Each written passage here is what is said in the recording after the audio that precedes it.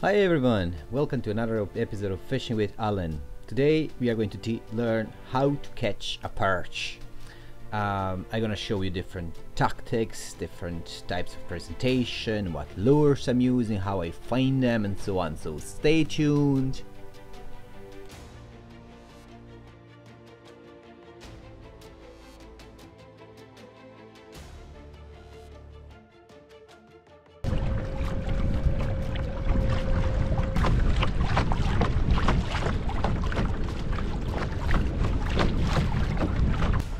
No, but if there's a snag, that means there's a fish down there. So, the tip number one, look for a structure. Perch likes to hide. They like weed, they like branches, they like rocks, they like really rough ground. They like to hide and then ambush the prey.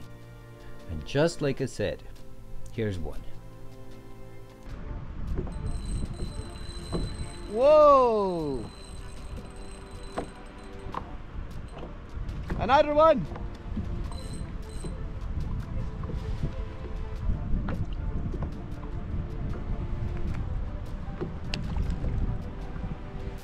So when fishing for a perch, do not jig all the time. Bounce the lure off the bottom, make the long poses, and usually in that pose the perch will take the lure. You must remember that a fast jigging will spook the fish, not attract the fish. So make sure that you're jigging slow with long poses.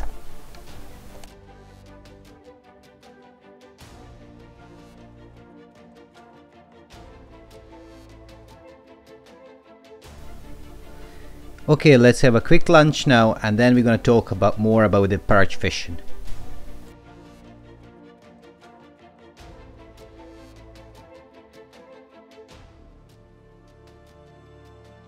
So we are fishing today on a river Dripsy actually. Fish is not the greatest, there's a lot of perch but no pikes unfortunately. I'm just cooking my beans there as you can see. So after the lunch we're gonna hit the water again and try to pick up some pikes. If not, then we're gonna just stick with the perch and happy days. But it's amazing. So the lads are here. There's Goran, Maciek. I don't know, can I even? Yeah, it's actually perfect. And there's me!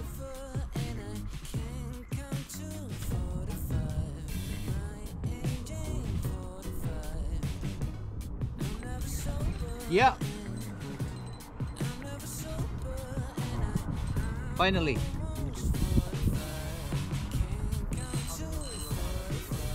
Again purple, the purple color is killer today.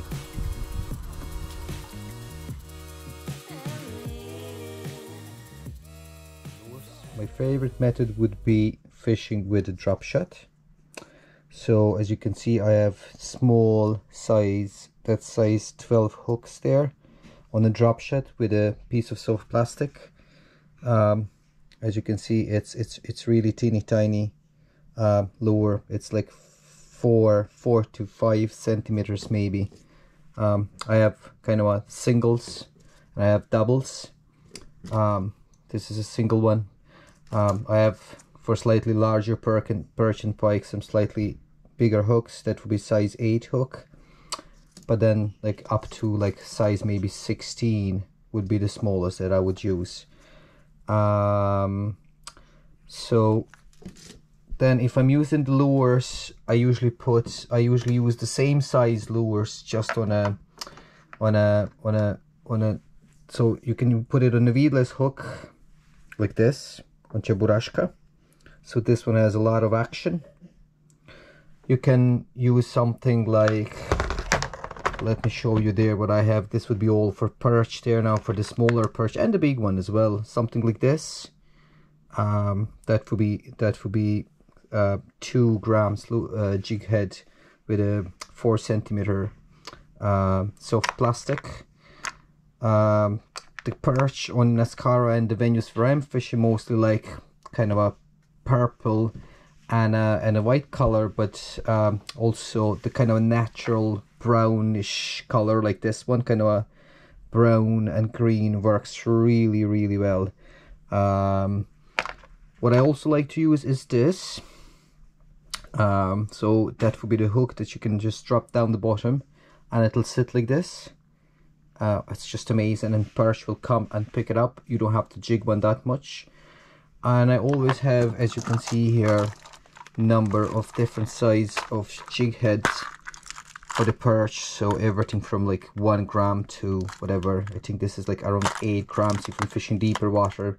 Let's say I would use these in roughly, I don't know, like up between 7 and 10 meters. And then as shallower I go, I would use smaller jig heads there for the perch. It's good to have a lot of these because you do tend to lose them. And then obviously if you're after a slightly bigger perch, then I use something like 6 to 8 centimeter lures, something like this. These would be very good.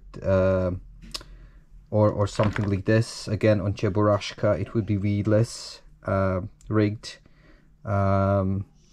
These are very, very effective. Or maybe again the same setup like this one, something that you like. That's very good for a winter actually fishing. You can just jig it a couple of times to let it sit like this. The current will move the tail constantly, so it will wiggle a bit, and it will really attract the fish, and fish will pick that up all day long.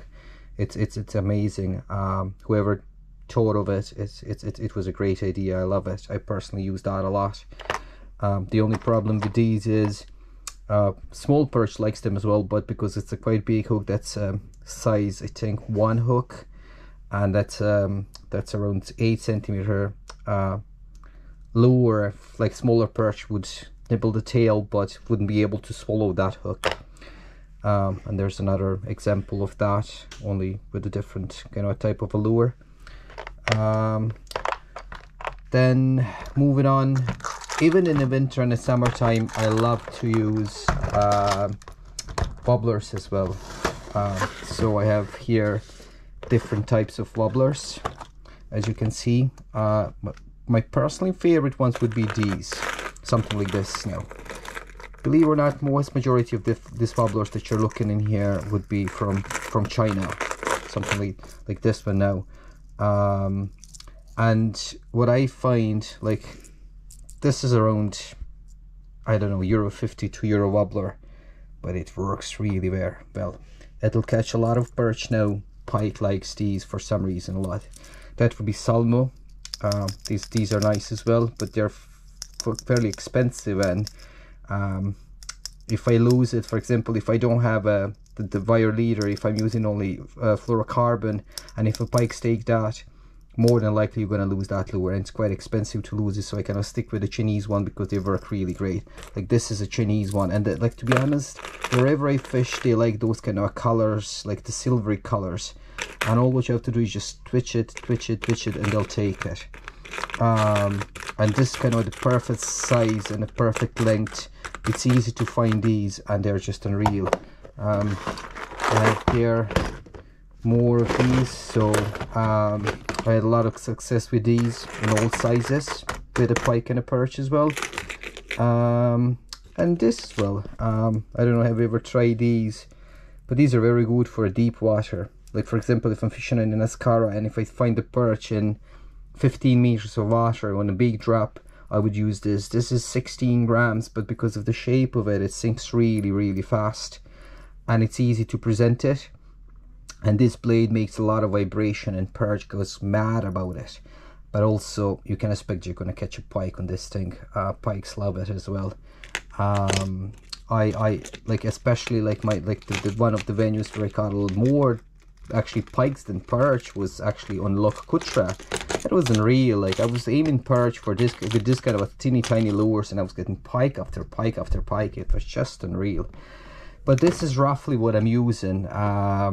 And like I said, when it comes to the wobblers, try to stick with kind of those shiny colors like this. So something like silvery and shiny. When it comes to the soft plastic, like I said here, green and brown, very good color. Those kind of colors, very good colors. And what I find, for some reason, like no matter where I fish, perch goes mad about purple. Purple is for some reason killer for a perch. So yeah, look, you can kind of play around, explore a bit, and see what you can get.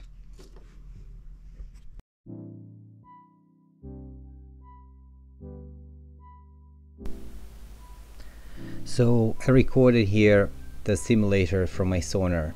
I just wanted to show you what kind of a structure you're looking for. So you're looking for a rough ground, as you can see there. You want to see the rocks, you want to see the weed, you want to see trees, big drops and so on. Same here on the side scan. As you can see on the sides, there's a lot of structure around. That's where the perch is sitting, and that's what a perch likes. So pay attention on that. When you see that, that's the point where you want to drop your lures, slowly drift over that, and slowly present your lures to that fish.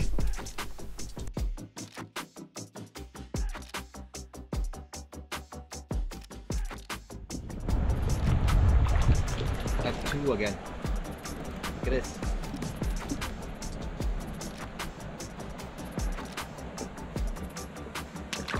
One.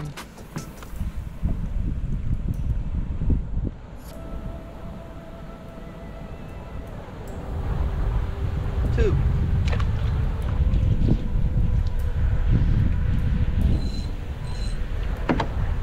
There's another one.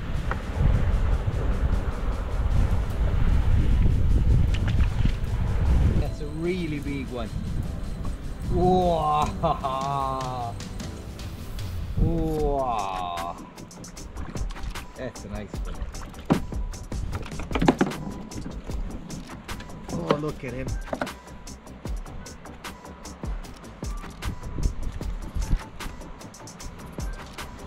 Stay put.